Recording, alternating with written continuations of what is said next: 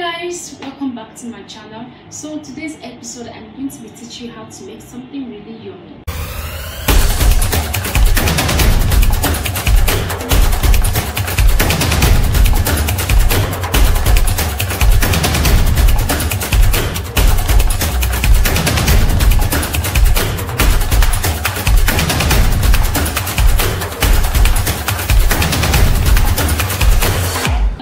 Lecturer saying that when you are addicted to kitchen, a time will come when you will develop recipe by yourself. So today I'm going to be teaching you how to make a plantain jollof rice. This is a recipe that I developed for myself.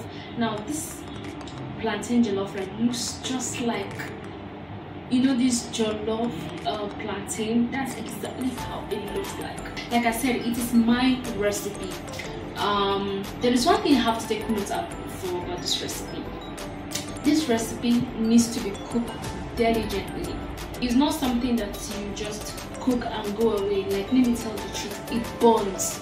Like, it burns like fire. If you leave it, it will definitely burn. Now, the secret to reduce that burning side is make sure you use little plantain. Like me, I love to put a whole lot of plantain. I love it sweet, but if you can reduce the plantain, you can reduce plantain and add more of tomatoes. I have tried it and I really like it, so that is why I want to share the recipe with you. If you like, you can try it.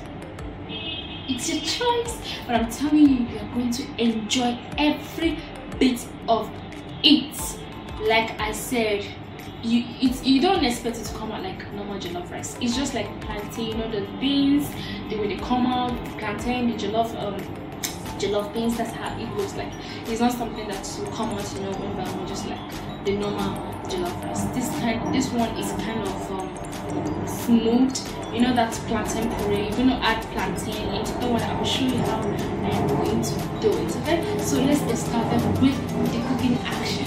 Now, first of all, I will go ahead and transfer all my ingredients into the blender.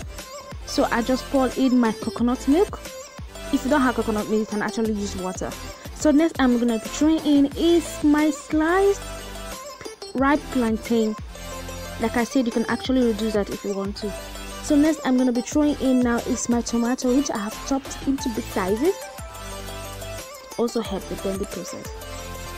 So next I'll be adding now it's my shombo, which is also known as the red chili pepper. So next I'm gonna be throwing now is my scotch bonnet. That's a whole lot of scotch bonnet, but you can actually use that if you want to. So next I'm gonna be throwing in now it's my onion. Yeah, of course it's necessary. And next I'm gonna be throwing in now it's my garlic. You all know that I don't cook with that garlic. You all know that, right? So next I'm gonna be throwing in now is just a root of ginger and also my suya pepper. You can actually omit this if you want to. Now you can buy this in the hands of those malams that say suya. So next I'm gonna be trying to add now is my white pepper for more flavoring. So everything has to go in. There's no waste in my kitchen at all. There's no waste. Come on, it's clear. So next I'm gonna be throwing in now is my curry powder for more coloring. So next I'm gonna be doing now is to cover it and blend until a soft puree is formed actually.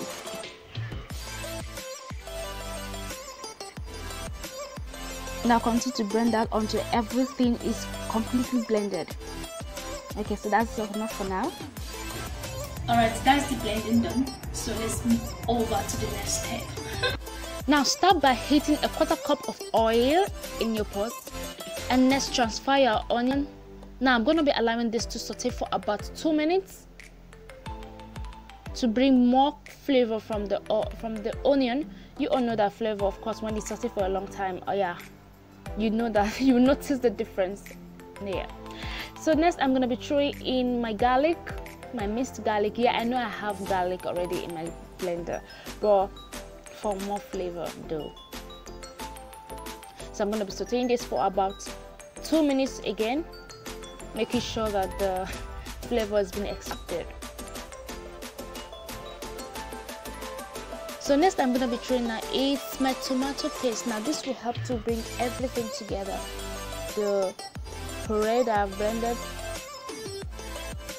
So I'm going to allow this to saute for about 2 minutes until the salt paste is being removed a little bit from the tomato paste.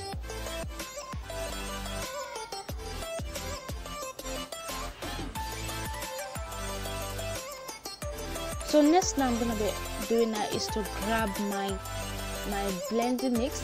So I'm just gonna go ahead and transfer everything into the frying oil.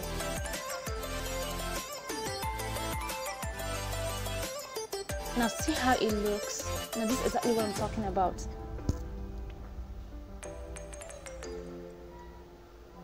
You can notice the change in the paste already. So I'm just gonna go ahead and stir this around.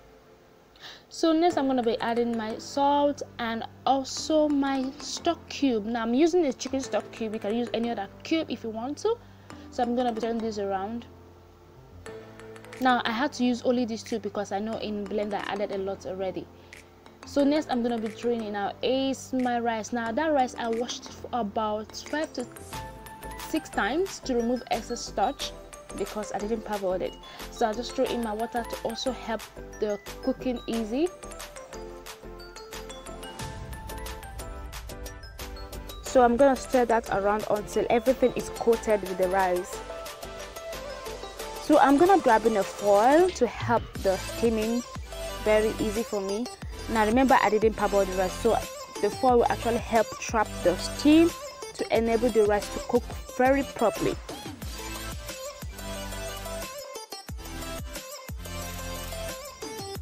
So cover that very well. Let it be airtight. Make sure it's tightly closed so that the steam won't escape. Now you're going to allow this to cook until you notice that the water is completely dried out. Then you can come back and check. Yes, this is the first phase. Now the water is completely dried. Now see how the rice is looking. Like I said, it's going to come out just like jollof plantain. For more meaty bites, I just added my suya and my carrots. So I'm just gonna be stirring this around until it is combined. Now when stirring, don't forget to throw the side. You really want to create another mess. So that's for the turning. So I'll have to cover that a little bit to allow the carrots to cook a little bit. Okay, so now see, it's looking so yum. Now because I love colors, I just added my green pepper and my red bell pepper. Now this is to give it more color. I love my food so colorful.